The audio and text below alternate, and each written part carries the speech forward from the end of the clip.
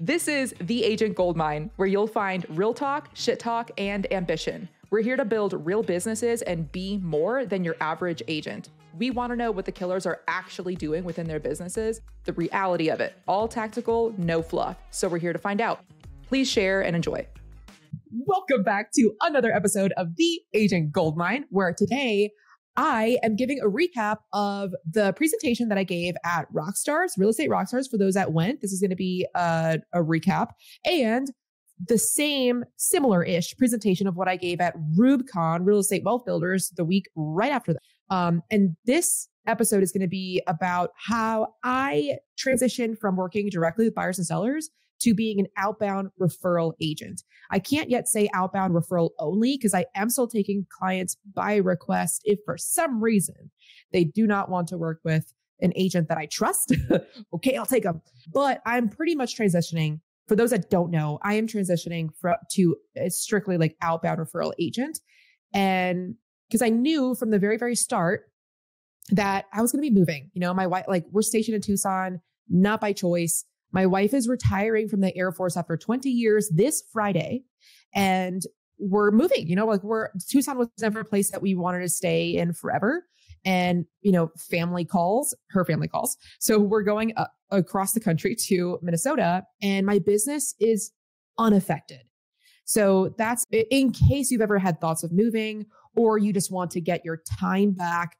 Watch this episode on YouTube because I am sharing my slides. And if for some reason you're in the car, not if for some reason, that's typically where people listen to podcasts. So if you're listening to this in the car, you can't watch this on YouTube, just hit me up, hit Shelby up. We're Ali the Agent, the Shelby Show. I'll give you my slides. And whether you are a licensed agent already, I'll give you like the Rockstars presentation that I gave. Or if you're not a licensed agent, the other presentation, which pretty much gives the same value, but different, just tailored to those that are not yet agents.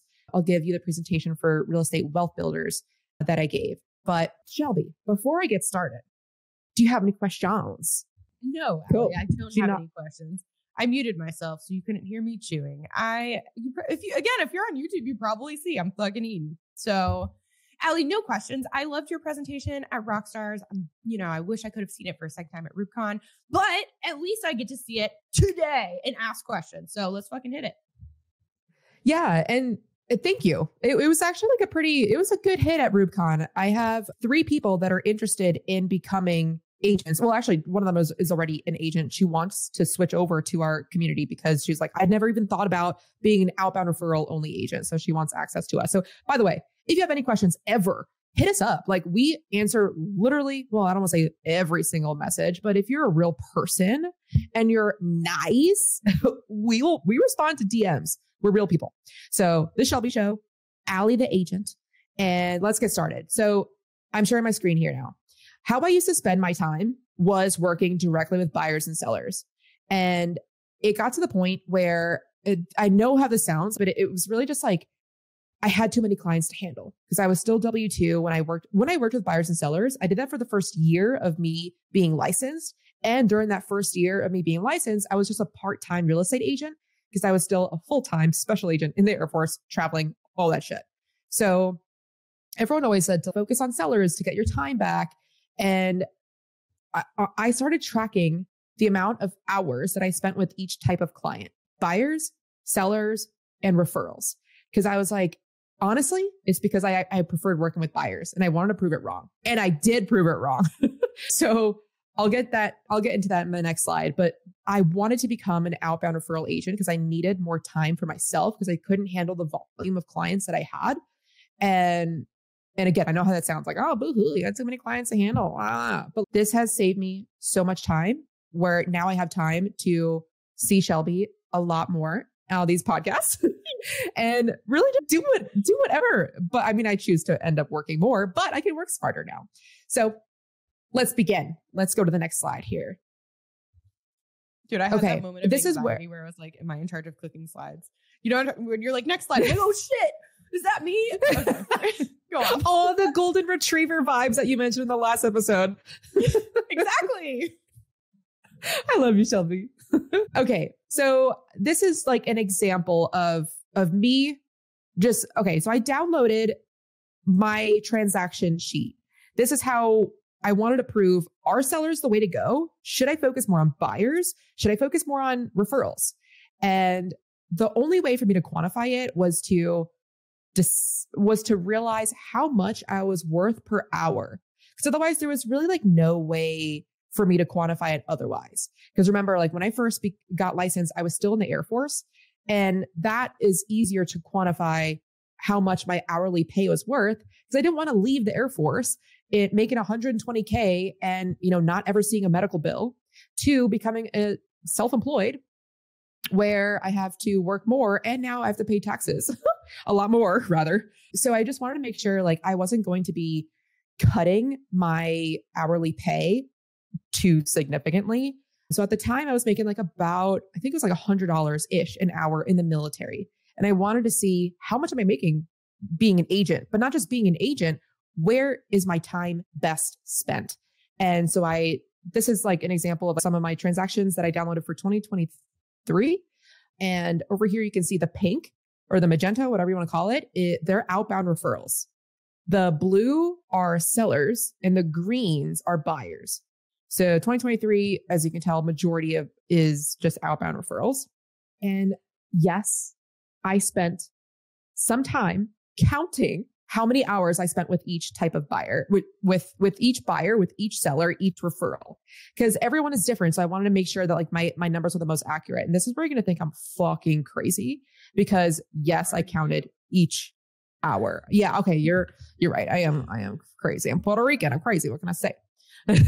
So, but I just wanted to make sure that I wasn't going to be wasting my time. If I'm going to be leaving W-2, which is quote unquote secure, even the military is not secure income because of budget cuts and because of sequestration. Like shit happens. People are let go, even in the military. I've seen it happen. So I was like, you know what? Let me just make sure that I'm spending my time smartly. Smartly? As I say smartly, the word's not even, it's not even a word. Let's carry on. So this is an example of the different categories of how I was categorizing how much time I spent with each client. So again, if you're driving, best to watch this on YouTube, but I will make this as audio friendly as possible. So under the buyer client and seller client and referral client, you need to spend time even acquiring, the client. How much time spent into finding them or them finding you? And then how many hours did you spend driving? How many property tours, like hours did you spend touring properties, which if you want to know all about touring properties, check out the episode that just dropped right before this, where Shelby goes into step-by-step how she gives property tours.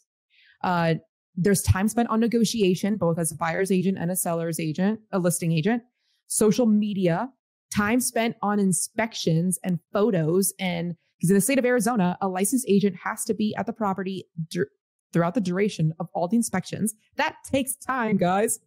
And what I consider, or what I call WSHTF, which is when shit hits the fan, because it always does.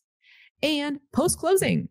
Sometimes maybe say you don't get paid today, or they have questions after, or your listing client accidentally sent their Amazon packages to their old address and they want you to help. There's still stuff after closing. So I tallied up how much I was spending how many hours I was spending with each buyer, with each seller, with each referral.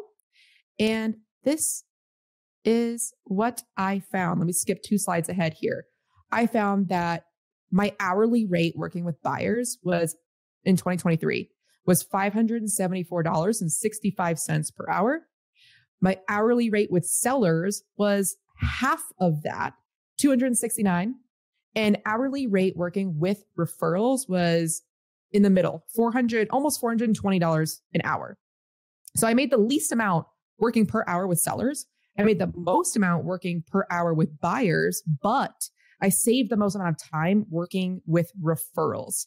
And even though it's like a difference of $160 per hour working with referral versus me working with buyers, the amount of time that I saved is a no-brainer for me to continue working outbound referrals. Because I feel like it's what I like. I end up falling in love with the process of prospecting. And especially now with YouTube, So that's what I'm focusing on. I feel what I like is what a lot of agents don't like doing, which is finding the clients, and I can find the clients. I just need you to close them. So I'm going to stop here and see if Shelby has any questions. I was just going to say, I do think so what Ali did is really important for each one of us to do, is to try a bunch of things. Like in the beginning, her first year, she was fucking doing all the things, try it, and then reflect on what you like and what you don't like. Or if you're the type of person who can just imagine, then maybe that will cut a step. But most of us need to live it, to experience it, to understand it. But then once you've done that, instead of just keep pushing forward blindly, like, fucking just hustle culture and grit it out and all of that stuff, like taking the time to reflect on what you like and what you don't like, and do the analysis on your return. Because I bet this is, Ali, we already talked about it. She's one of a kind over there. So these results might not be the same for every person. I love listings. Like, I will not work with a buyer, but I fucking love listings. So for me, this would be different, potentially, like my analysis. But across the board, the fact that she was able to take the time, reflect, analyze, and then come up with a logical way ahead in her business to capitalize on what she likes doing, what she's good at, and make the most money while doing it. Is that not the goal? So I'm just supporting you, Ali. That's all. Thank you. Yeah. I mean, because everyone was always like, hey, just get listings. And especially now at this time, like by the time this episode drops, we might be that much. I mean, we're going to be that much closer to the July decision with the buyers and all that stuff. So of course, these are my numbers down to the penny. Of course, your numbers are not going to match. And also the slide that I'm sharing now breaks down a little bit more of an example of how much I was spending per seller, per buyer, per referral. And you can tell here that I was the one there. Another reason why my seller hourly rate was so low is because I was the one that the sellers wanted me to do the open houses. So I hadn't yet had the conversation of me telling them, the sellers, that I was going to have a open house specialist go instead of me, because I was doing it because I wanted to get more buyers, because buyers were worth more of my time. So that's why I did the open houses. But also, if you don't do open houses, that eliminates a lot of hours right there. And of course, right now, the question is probably, what is the formula to find out, aside from tracking, which you're freaking crazy of doing? I get it. By the way, I have this tracker. It's so simple. But if you want me to give this to you, I am more than happy to give this to you. Just reach out to me. I'm Ali the Agent on social media, ALI. More than happy to give it to you. Don't email me. My emails get lost. So text me if you have my number, or just hit me up on Instagram. I'm more than happy to give this to you.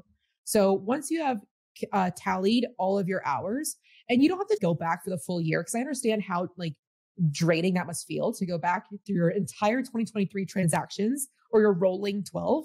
Maybe just pick the last month, depending on how much business you do. Maybe just pick the last month, maybe pick the last quarter, and just focus on that. But once you have the number of hours that you've spent working with each buyer and seller and referral, you take the total GCI that you've gotten from buyers, and you take the number of hours and you just divide the two. How much did I make GCI working with buyers? How much did I make, divide that by the number of hours. Same thing for sellers, GCI that I made with sellers divided by the number of hours that I worked with them. And same thing for referrals. How much did I make total GCI with referrals divided by the number of hours that I spent altogether? Also, very important, do not forget to include those that never closed, because that's still your time. So you want to make sure that you're including the buyers that stood you up, or, that ghosted you, the sellers that ended up going with somebody else, or even took their listing off the market, and referrals that never closed, because that's still your time. So make sure that you're including that. Otherwise, you're only cheating yourself. And so that's where I found my numbers there. But so a lot of people at this time typically say, yeah, but referrals are 25%. Like, why would I work for 25% when I can just do it myself? I have a good process. And maybe you do. And then, just skip this episode. If you don't want to be an outbound referral, then fucking keep helping buyers and sellers. But one thing that I learned from our community of 5 pillars, is that we do a lot of 30% referrals. Actually, sometimes people even do more. And especially in my case, where the referrals that I was giving out, the clients that I was giving out, they weren't just random people that I'd never met. They were my friends. They were people in the military. Like, they already knew me. They had trust in me. So I do not call them leads. They were straight up clients. So I wasn't giving people leads. I was giving people clients. So therefore it was really easy to say, hey, this person's already pre-approved. They already know that they're PCSing there. They already have orders to go to Luke, 30% referral. Here you go. And so that's where the numbers kind of like, well, numbers always come into play, I think. But typically you would need to have 4 referrals, right? At 25% in order to make up the 100% that you could have made with working with a buyer or seller directly. But just the change of making it instead of 25% referral to 30% referral, you don't need to do 4 in order to match up to that one listing or that one buyer. So here in this slide that I'm sharing now, this is the average number of hours that it takes me to work with a buyer to close, a seller, and referral. So with buyers, it takes me typically 2023 numbers.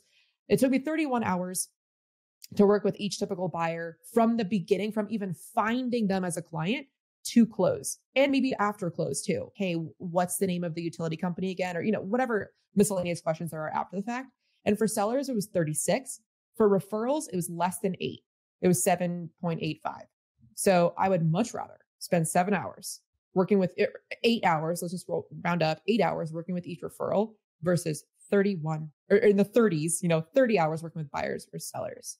I think that the question that most people are probably thinking, this could be a bad assumption, but I assume that they're all with you where they're like, yeah, I mean, that makes total sense that I could just have less hours, still a good amount of income, get back freedom, still make money, all the things.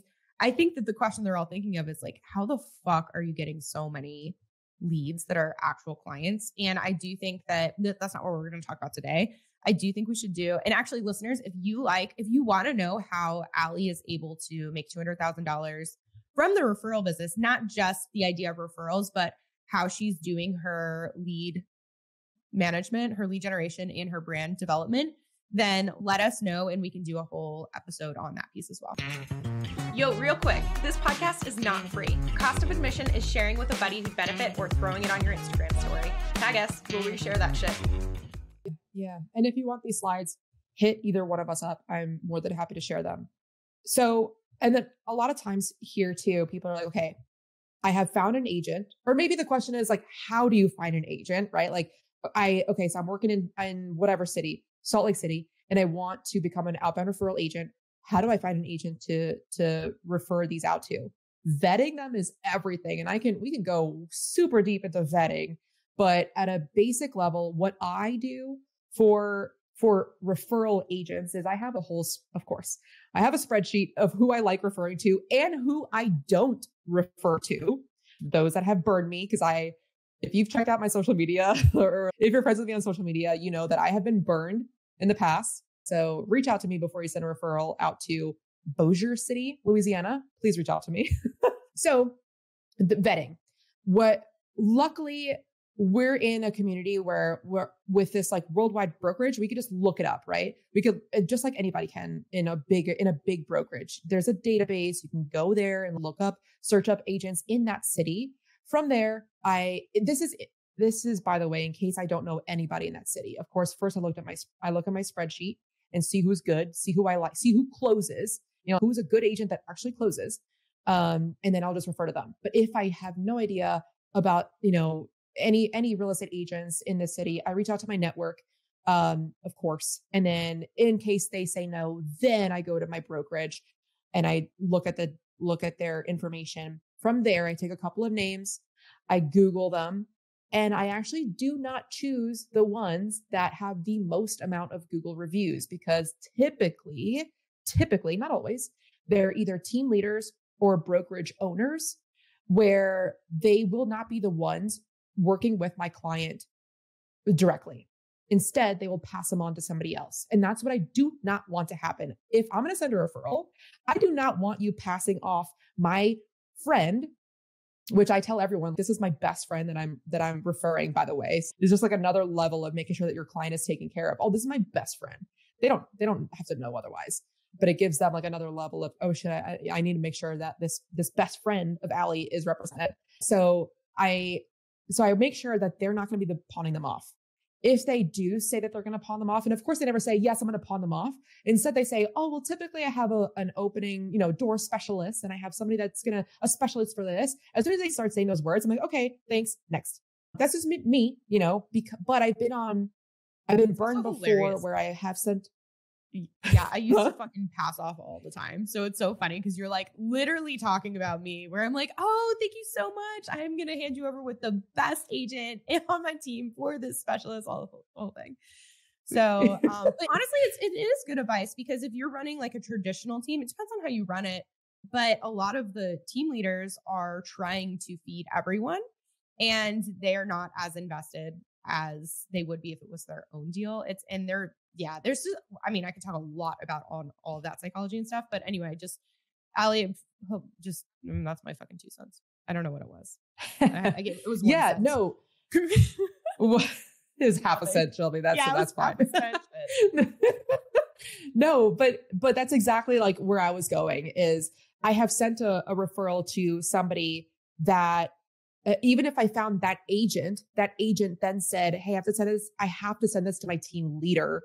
So, which is wild. I found an agent who said, thank you for almost giving me 100% of, mine. Well, 70-30. So they would have gotten 70%, but because they're on a formal team, they have to fuck themselves and tell their team leader. So their team leader takes 50% of that 70, and then they take the remaining 50% of that 70. And at that point, it's just, there's not enough meat left on the bone for it to be worth it to them. And I have heard that from agents directly where they're like, hey, at this point, I'm now only getting 40% or 35%. So it's just not worth it at this time.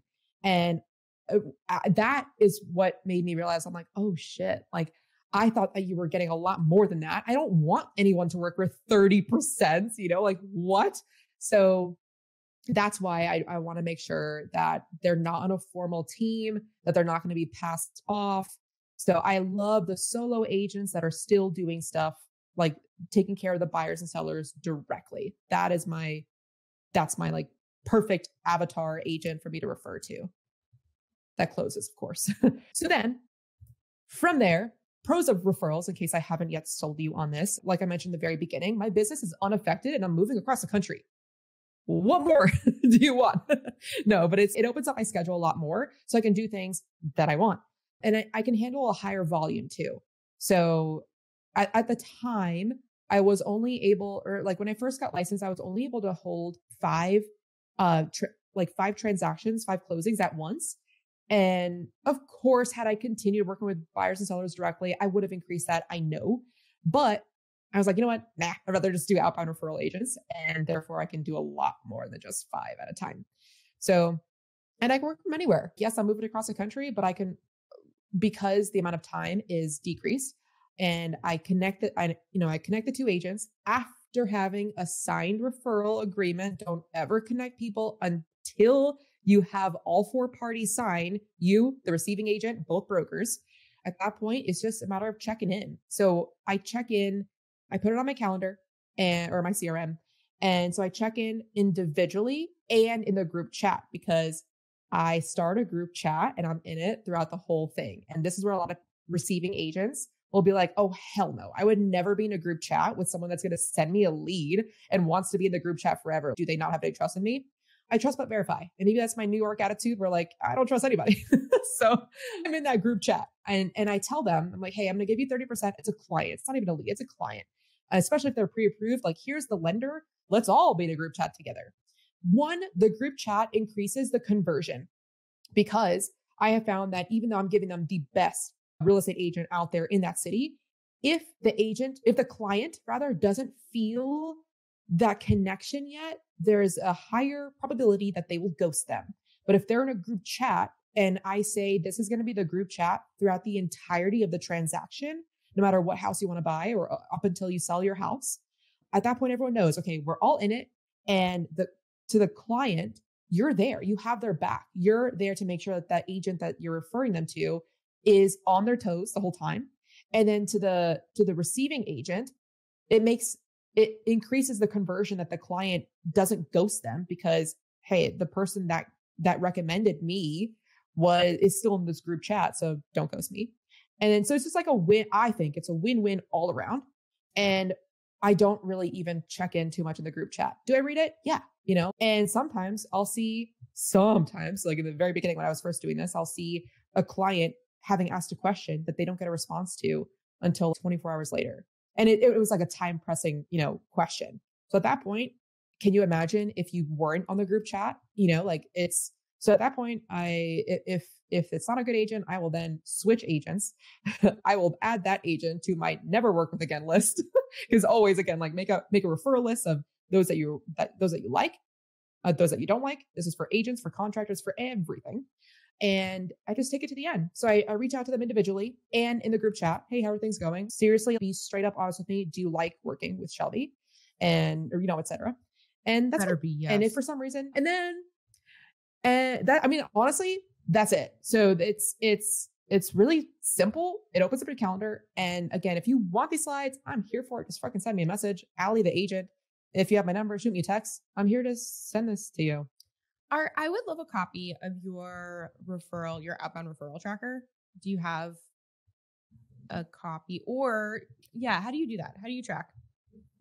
Of the agents that I refer to, or the list of clients that I have referrals sent out? Yeah. In theory, it's, client name, date referred to who, check-in date, or is that all in your CRM? It is actually all in Trello. So it'd be, I'm still on Trello for that. Of course, everyone goes into my CRM, and the CRM reminds me to check in on them because it's been a week. It's been, whatever. But Trello is where I see overall. And I don't want to actually share the screen. So I'm just going to talk you through Trello. So for clients' privacy, but Trello, I have a lot of different columns. So my first column is external referrals, which really, I think I've run out of columns actually. So if I were to do it again, I have one column, just like a brain, what do you call it? Just as soon as someone says, hey, I'm moving to Vegas, can you connect me to an agent? Brain dump. Thank you. Yeah. So I have the first column is going to be like a brain dump. Kelsey wants to move to Vegas. Okay. And then during my time block, I will then find the agent or connect them to the agent, start the paperwork. So first column is brain dump of everyone that reaches out to you. Second column is external referrals that you need to do the paperwork on if it's going to be outside of your brokerage, because that's another step. And if in my business, I do not do paperwork. So I have my transaction coordinator do it. I pay her $20 per referral to make sure that all four parties sign. And she pings in. She pings until all four parties have signed. And then boom, I pay her $20 whether or not we close. So then the next column is internal referrals, because that's what I do. Of course, every brokerage makes it super easy to send in-house referrals. If there's a good agent in EXP, the better, because it's so much easier. But of course, I'm not married to any brokerage. So I just want to make sure that the client is taken care of with the best agent that there is. So that's internal. Then the next column I have is my TC, if it's in her hands. If it's an external referral and she's doing the paperwork, I then drag and drop the client and all the information, and I'm waiting on her to give me all the referral form with all four parties signed. After that, then I have a whole column on referrals that are signed. We're good to go, good to make the connection, but I haven't yet made the connection. They don't usually last too long there, because as soon as it's signed, I start the group chat. It's game on. So the next column is conversation started. That's where I have the signed referral and we're in the group chat. Then the column after that is, like home searching, or, the beginning portion of once it's in the other receiving agent's hands. And then I have a due diligence if they're under contract, whether as a buyer or a seller. And then 1 week before closing, and then archives, like close within the last over a year ago. And then of course, my last column is dead leads. Apple listeners, this short pause is to ask you for a review. Here's how to do it. Back out of the specific episode, go to the page where you see all the episodes, scroll down, keep scrolling. Perfect. Now tap those 5 stars. Thank you so much. Back to the show. I think that part is really helpful. I'm glad you went through that, because it's like I feel like tracking is something you and I fucking love tracking. Like we love our spreadsheets and like and Trello and like having everything in its place. But I do think that it's something that like takes this concept of, absolutely, I want to be a referral agent, of course. and brings it back down into okay, this is how I actually make sure that it happens. And then I keep tabs on it and then I get paid and I make $200,000 a year. No. Yeah. So love 100%. It. Thank you for sharing. That was very helpful. Yeah. The Trello part. Sorry. I know you're not done. Or maybe you are. Actually, I mean, yeah, that's pretty much it. Like, actually, Shelby, do you remember what other questions people had? Because I know people ask, how do you find an agent? How do you vet an agent? So I went over that, unless I should elaborate more. Do you remember any other questions from Rockstars? No, I remember. And so, okay, just, this is my question again. Other than the actual paperwork, does your VA do anything else within this process? My VA actually does not do, well, so my TC does the paperwork TC. Yeah. My TC at this time only does the paperwork. Cause I hate paperwork. If you guys know me, I am never on SkySlope. I don't even know how to do it. Again, that's different from knowing the contract. Like, of course you should know the contract, but I just don't want to learn how to do that digital stuff. Nothing. God, I'm such a fucking boomer. But yeah, so all she does is make sure that all 4 parties have signed. She'll ping up until then. And at that point, she gives it to me and that's it. She wipes her hands clean. I pay her the $20. That's it. At some point, as I continue doing even more of this, I would like someone to manage this, but it would have to be like maybe like a portion, like a percentage of what I make. So I'm still working out the details there. As of right now, I'm good to just do it myself, especially since this is the only thing I'm doing, really. Totally. Yeah, and Ali, the way that you and I do referrals is a little different because you are, like you said, you've like really built usually relationships with these people. They're not just random leads, they're like clients. Whereas like I used to get random ass like leads all the time, not clients, just like people who are like, I heard your Bigger Pockets podcast and I want to do X, Y, and Z or whatever. And so for me, I leveraged a lot more of it because there wasn't the personal connection. And in exchange for that, I did not get the payout that you did. Like the way that you're doing it is how you absolutely fucking make way more money. But the reason why I was asking you about leverage is because it still definitely works. The lead would come in and from the very beginning, if I didn't know the person, I would toss it out right away and I would loop in my virtual assistant. And so my virtual assistant is the one who manages all of our referrals. And so that's why I was asking. Again, your way is better because your way is a higher close rate and you make a lot fucking more money off of it. But if someone's out there, maybe you're looking for a more leveraged way that if you don't know the fucking leads that you're getting as much, having the virtual assistant come in, she has email templates and a timeline for following up that when the lead comes in, she's the one who does the referral form, but also connects the lead with the agent and follows up to make sure that they connected and follows up until hypothetically closing. But I've already said it 14 times, but Ali's way is ultimately better if you want to make sure you get paid more. I'm glad you mentioned that because as I transitioned out of, not that so my sphere of military, being that I've been out of the military for a year and a half, I don't know, that's getting smaller and we're moving to an area where there's no active duty Air Force base. My lead pool, client pool is coming more so now from YouTube, which are going more from clients to leads.